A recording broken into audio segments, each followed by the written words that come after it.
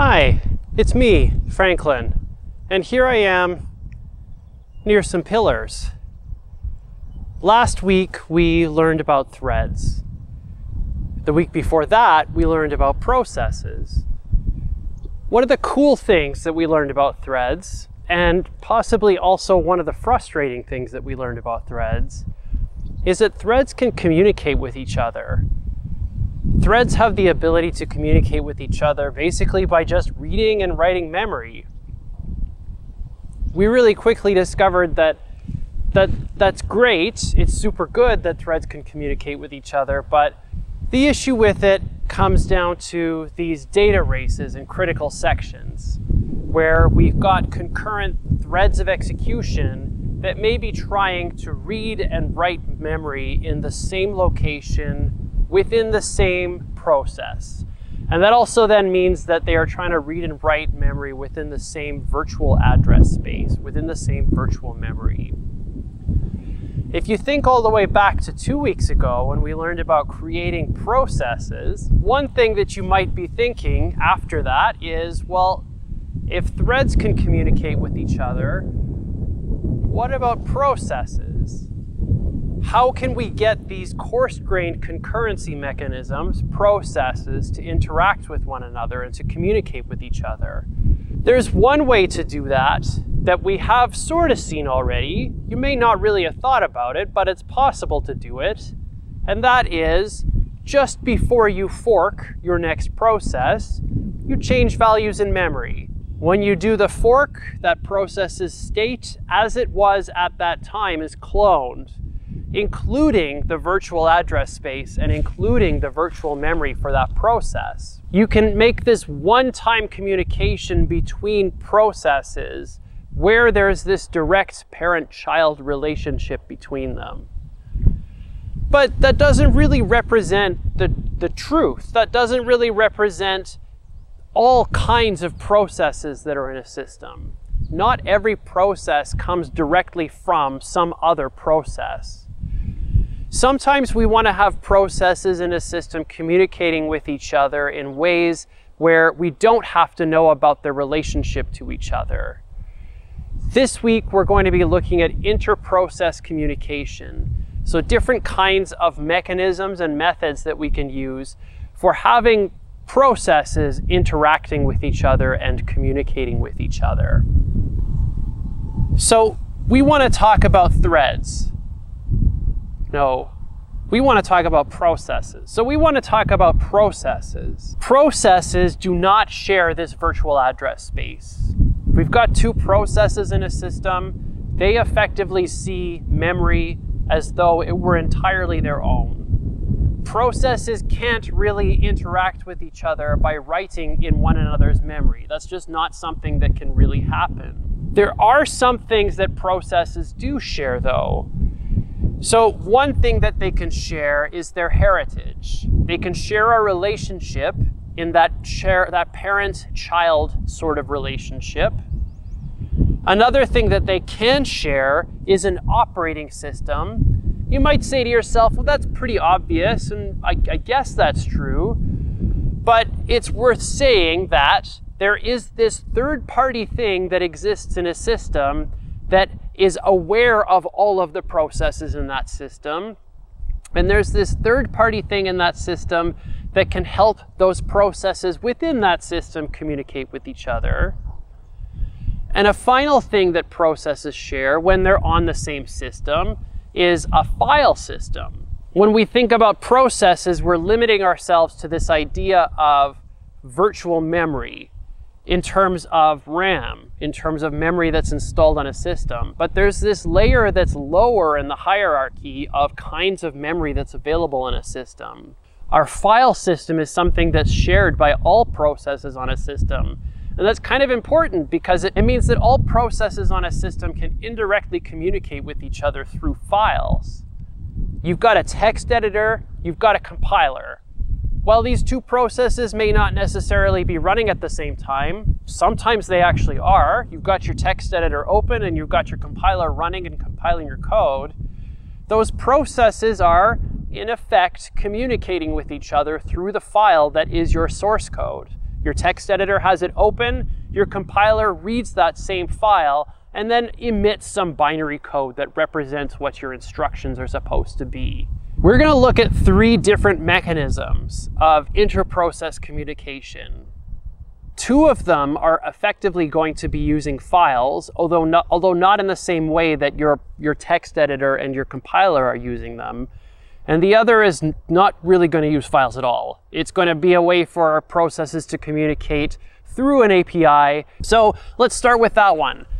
The first way that we're going to talk about inter-process communication is the most primitive way of talking about inter-process communication. That is signals. Signals are the most primitive kind of inter-process communication that you can have on an operating system. The only thing that we can send with a signal is an event has happened. We can tell a process what kind of event has happened in that we have some limited set of signals that we can send, but all we can say is an event has happened. Our processes then can do something based upon that event happening. We can register signal handlers, which are basically going to be functions that get invoked when an event happens. The only information that that signal handler is going to have is that an event happened. Signals are primitive, and I want you really to think about this in terms of the kinds of signals that like boats have. So maybe you've thought of this before I don't know why you would have thought of this before, but maybe you've thought of this before. Boats can communicate with each other with flags, literally flags. The flags that these boats use to communicate with each other are signals. They indicate that events have happened, or they indicate that a boat needs something. There's no other information that can be shared with those flags because it's literally just like raising a flag up in the air and showing it so that somebody far away can see that flag, that color, the pattern, the shape, and so on. We can actually send signals to processes that are running on our system right now without even writing any code, which is kind of cool. We can do this without doing any coding at all. One way that we can do this is using something called the kill command. Let's take a look at the manual page for the kill command. So kill is the name of this command, and the kill command is described as terminate a process. That's actually a bad description for this command. The kill command actually has the ability to send signals to processes. That's what the kill command can do. In the synopsis here, what we see is that when we run this kill command, we can pass different options to it. And the most important option that we can pass to the kill command is this -s, which is the type of signal that we want to pass. When we run the kill command, we actually also have to say who we want to send it to. And that's this PID, the process ID.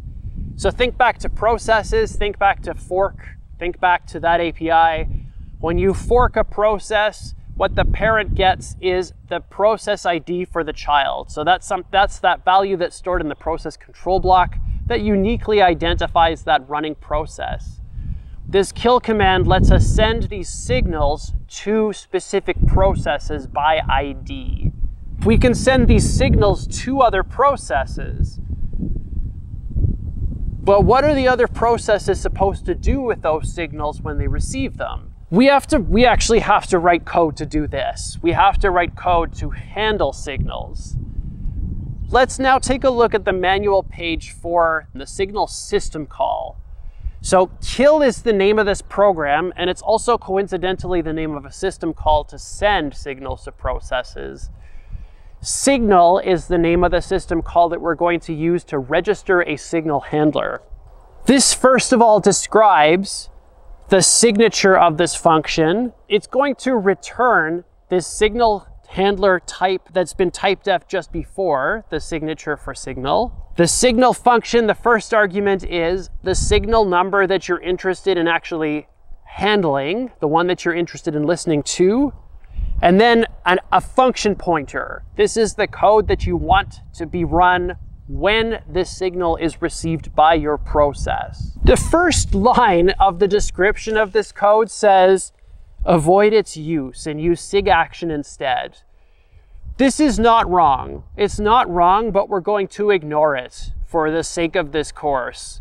The Signal API is simpler to use than the SIG action API, so we're just going to stick with that. What this describes is if the signal signum is delivered to a process, so this code gets executed, you write this in your own code, you register this signal handler, which is going to be a pointer to a function, and that's the function that you want to be executed.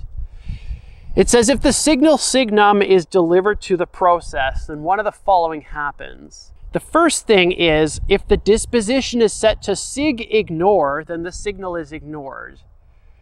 In a lot of cases, this is actually the default action that a signal handler has for a process. Processes, all running processes, when they start, have default actions that can happen for a signal when it's received. A lot of the defaults are to ignore the signal, just don't do anything. The more interesting one is the third one here. If the disposition is set to a function, then first either the disposition is set to reset to SIG default, which is actually not true anymore, or the signal is blocked and then the handler is called with the arguments that are passed to it, with the argument that is the signal number. That is basically the action that happens when you have registered a signal handler for a specific signal. This is informative. It tells us how to get this stuff running, but it's not super useful in terms of, one, visualizing how this works, and two, seeing how it actually should be written. So let's take a look at some code. This is a simple piece of code that shows how a signal handler is registered within a process. So lines 1 to 5 at the top, this is just some standard includes. Lines 7 to 10 are going to be the handler itself. This is a regular function. It's a void type, return type with an integer argument. So this is the signature of the function that's type deft in the man page for signal. And all this does is print something and then return. In lines 13 through 30, we've got the main function. We're going to ignore lines 15 through 19. All those lines do is set up some kind of like fancy display stuff. And I'll show you this later, but we'll just ignore it for now. The really interesting line here is line 21. This is the first actual statement that would be executing code in this function. It says, I want to register a signal handler for the SIG interrupt, for the interrupt signal. Signal SIG int, so all uppercase. This is a number ultimately, and then the handle, so the function pointer that you want to be invoked when you receive this signal. After that, lines 23 through 27 is just this process running forever. So it's just running and sleeping forever in a loop, an infinite loop. This is great. This shows us how this API is used, but it doesn't really show us what happens when we run this code. So let's get an idea of what this code looks like. Let's try running this. I've got 3 panels open here. On the left side, it's the code that I just showed you. And on the right side, I've got a split. On the top, I'm going to compile and run code. And on the bottom, this is where I'm going to figure out where my process ID is. I'm actually going to change the code, I think, to use getPID. And then this is where I'm going to send signals with the kill command. So I'll compile and I'll run this code. I want to send signals to this code. I'm going to need to use this kill command. I want to send signals to a running process. So I need to know what its process ID is. I've printed out the process ID, but you can also use that PS trick that I had showed you before in class to find out what the ID of a running process is. So this is way back to when we were using cat, just to show how processes are run on a system. I'm also going to do this PS thing a little bit differently than before. I'm going to use a pipe. We're going to talk about pipes a little bit later, but I want to pipe the output of the PS command into the standard input of another command called grep. Grep is a program that will filter lines. It will do pattern matching on lines, and if the line matches, it will print it out. If the line that it reads does not match that pattern, it will not print it out. It's a straightforward program, and it's really handy to use. So I'm going to run this PS command. I'm going to pipe the output through grep, and what I'm going to see is that the process ID is right here. At this point, I'm going to use the kill command to send signals to my process. I'm going to pass SIGINT to this process. I'm going to send this SIGINTERRUPT signal to my process just to see what happens. That's pretty cool, but it's also extremely limited. I can't really do much beyond, hey, this event has happened. I don't know who sent it in the process that's running. I don't know anything else about what's happened. I just know that I've received this signal. This means that when you send signals and when you receive signals, they kind of have to be well defined what you should be doing when you receive that signal. And it should be well defined in advance why a process is sending that signal to you. Signals are great, but they're kind of limited. A slightly better thing than signals for inter-process communication, a significantly better thing than signals for inter-process communication is pipes. A pipe is a way to open a channel of communication between processes. The main benefit with pipes is that they're going to allow us to send more than just an event has happened. They're going to give us the ability to actually send real messages between processes. We're going to talk about a system call. We're going to talk about how it works, but I actually just want to get started with a general idea of pipes. So I want you to think way back. I want you to think all the way to Comp 2160. No, wait. I actually want you to think all the way back to Comp 1020. Actually, I want you to think all the way back to Comp 1010 and Comp 1012. In those courses, you learned about this magical print function. When you thought about that magical print function, when you used it, what you did was you passed it a string and then something showed up on the screen. It was magical. And Master of Illusion, Dirk Benston. It was amazing. Eventually you heard about this word standard output. At some point you've heard about it, even if it was just 5 seconds ago. In addition to standard output, there's this idea of standard input. Standard input is going to be where we get input from, very generally. For what we're doing right now, what I care about is a process has a standard output and a process has a standard input. That's what I care about right now. Standard output is where printing goes to. Standard input is where input comes from, so someplace like a keyboard. These are streams, very generally and abstractly. These are streams that we can read from and write to. So literally using the read and write system call. Printf, for example, is a wrapper around. It's a C library function that ultimately calls the write system call. Scanf and getS and fgetS. These are functions provided by the C library that ultimately invoke the read system call, which you're now familiar with. A pipe can connect these streams together between processes. Here, I've got two processes, process A and process B. The output for process A has been redirected to be the input for process B. I've connected these two processes together with this pipe idea. The standard output that comes from process A is going to be used as the input for process B, so the process B's standard input. We don't always want to use standard input and standard output for connecting processes between each other. That would be inconvenient because we still might want to actually print stuff out to the screen. So instead, we're going to use this pipe system call to create new streams between processes. We're going to look at this pipe system call. We're interested in the pipe system call, not the pipe2 system call. It's there, it's good that you know about it, but we're really just interested in the pipe system call.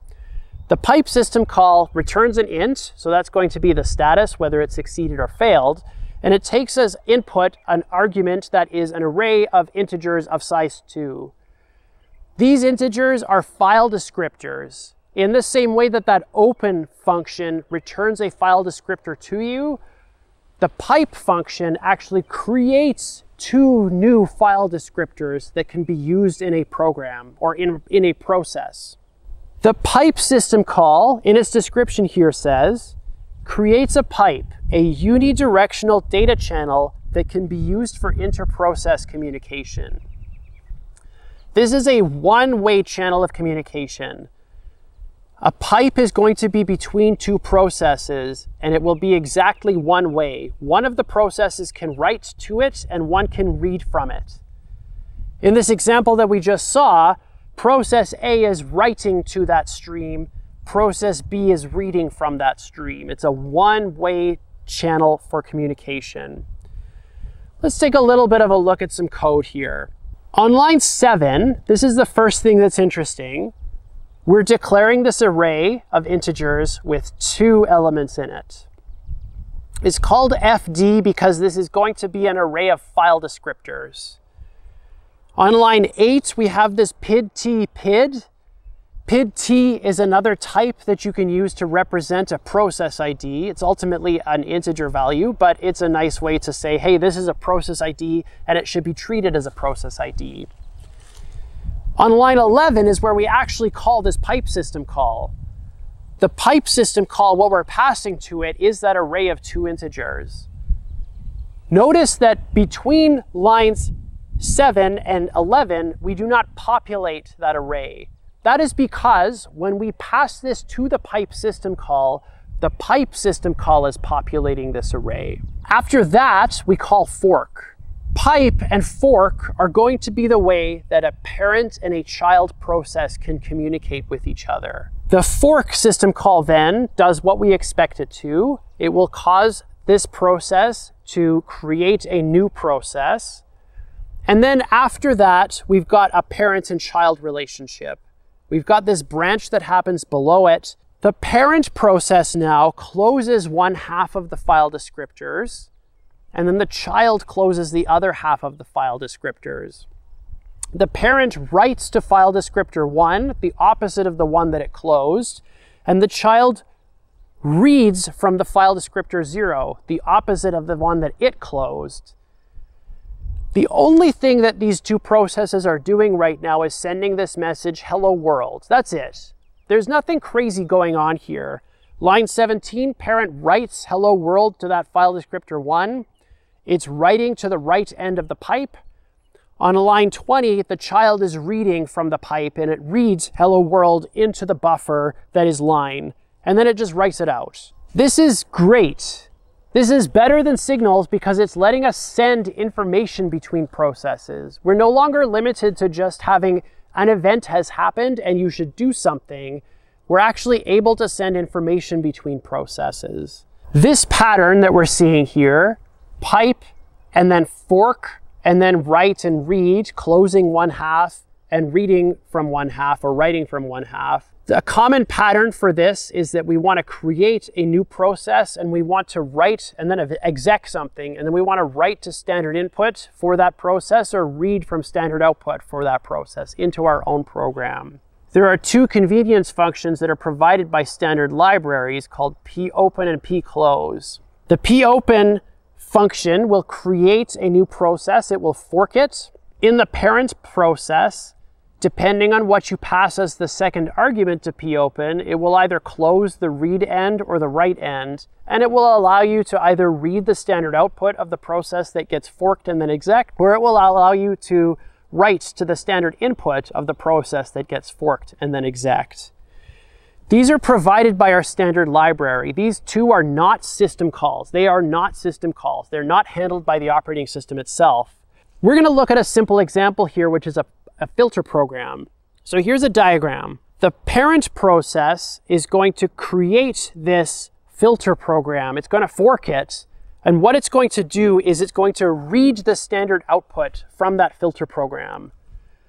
The standard input of what you type in as the user is going to be directed to the standard input for that filter program. The filter program writes to standard output, which is directed to the parent process. The parent process is going to print to standard output a prompt that you see. Here's some more code. This is the child process. This is what's going to be run in the child process.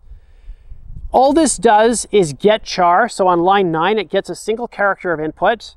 On line 10, it tests to see is this an uppercase character or not. And if it is an uppercase character, it converts it to a lowercase character. And then on line 12, it prints it out. That's it. That's all this does. Read one character at a time, test to see if it's uppercase, and if it is uppercase, convert it to lowercase. When we compile this program, we're going to compile it as a program called myUCLC, my uppercase lowercase. In the parent process code, we're going to use this popen convenience function. So on line 10 here, we're saying popen myUCLC, and we're opening it for read. With the popen function, what we're saying here is, I want you to pipe, I want you to fork, I want you to exec this program that is called myUCLC, and I want you to set it up so that I can read from the standard output of that program. That's what this line is basically saying. There's this infinite loop that's happening with a for loop, and what it does is just read constantly from that file pointer. This again is a library function that's provided to us, which gives us this nice ability to use things like file pointers instead of file handles.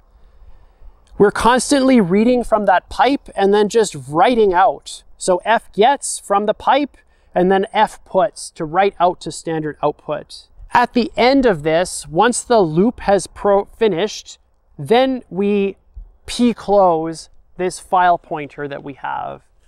This is different from fclose, and I invite you to think about this for a second. Why might we have to do this differently than just using fclose when we got this file pointer from popen in the first place? Pipes in general are really good because they let us send more information between processes than signals. We're no longer limited to just this event has happened, but now we can actually say, hey, you should take this message and do something with it. The problem with pipes is that they're limited to a parent-child relationship. An anonymous pipe, what we're getting back from this pipe system call, is limited to a parent process that creates this pipe before it forks off a child process. This is limited. Sometimes we want to have processes talking to each other that don't have this parent-child relationship. So we're going to talk about something new called a named pipe.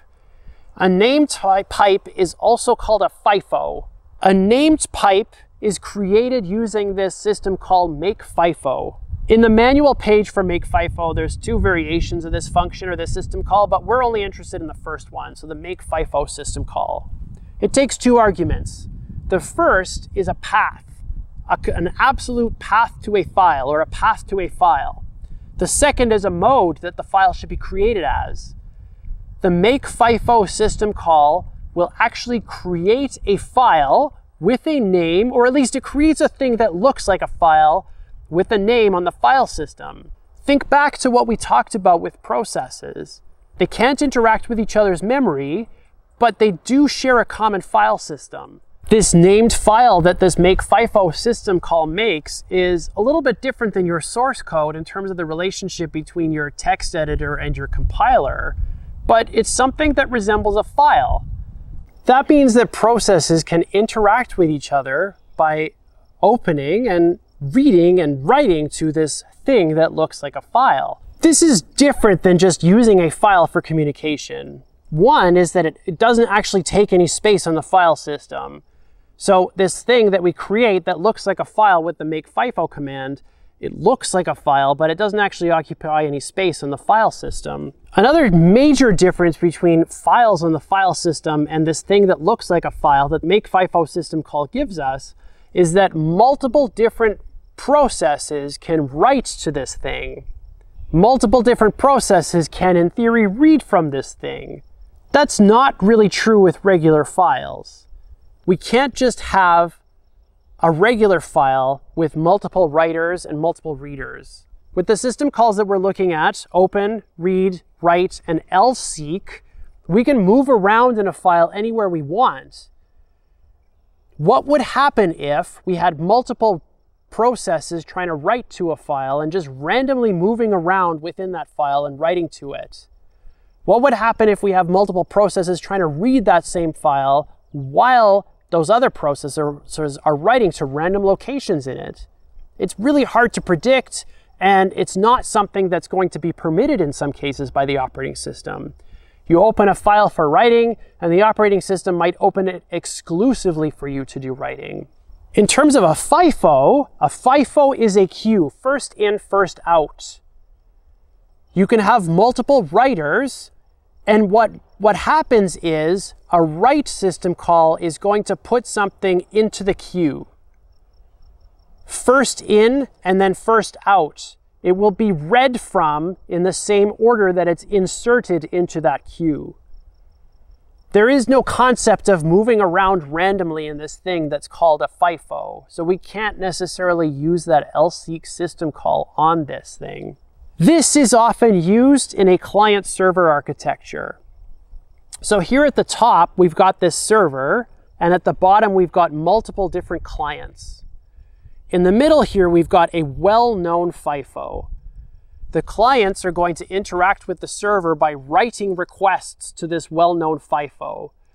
So this will have been created at some point by either the processes or by using a make FIFO command, which lets you create FIFOs using the make FIFO system call. They will all know about this file that exists, this file-like thing.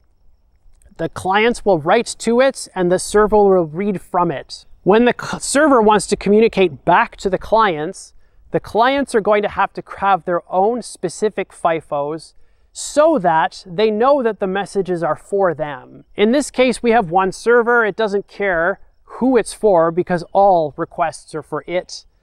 In terms of clients trying to read from something, they have to know that the message is specifically for them. Why do any of this?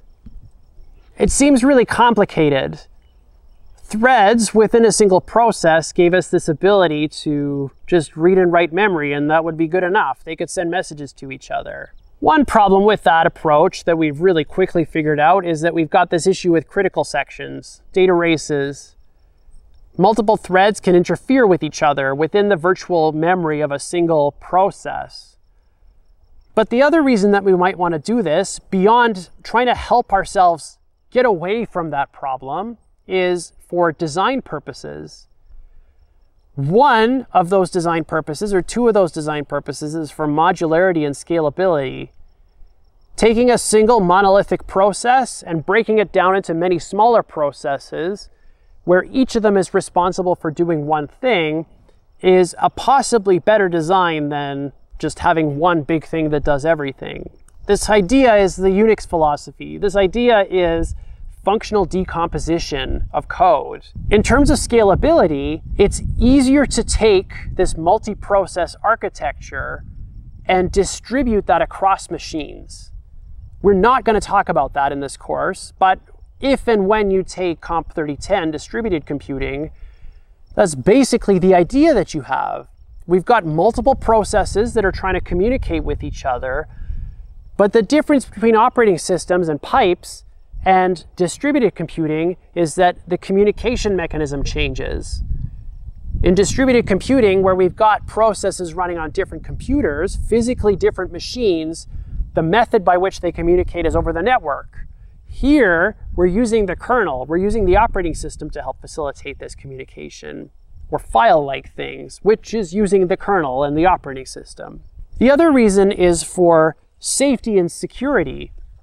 Safety, if you have multiple processes, multiple clients, one of those clients crashes for some reason, it doesn't take down the whole system.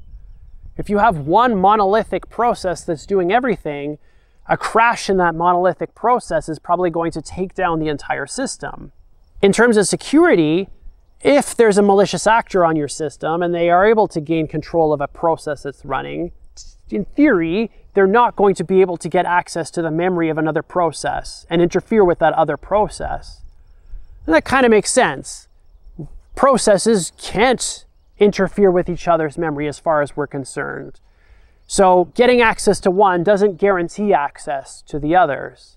In class this week, we're going to spend some time looking at how the Linux operating system implements these things: signals, pipes, anonymous pipes, and FIFOs, named pipes. That's it for interprocess communication. Thanks for listening, and I'll see you soon.